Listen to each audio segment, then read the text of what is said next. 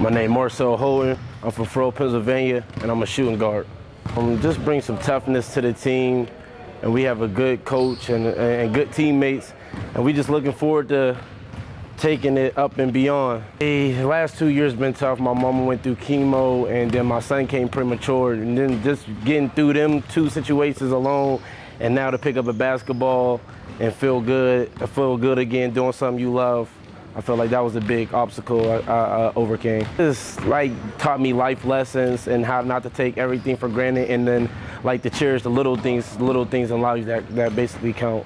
First time I picked the basketball up, I fell in love with it, and ever since then I just played basketball. I mean, I like a lot of sports. I like the football and everything, but basketball always felt home to me. And this opportunity is great. I'm in a good situation right now. I'm in a good mind frame in life, and I got a good opportunity to further my life. Beyond this, thanks to the coaching staff in St. Angelo. So I feel like I'm in a good place right now. Holding yourself accountable for your mistakes and manning up and just becoming a pro, basically, approaching the game a different way than you ever approached it before. And I see that in all our teammates, everybody approaching the game differently, and everything is starting to come together.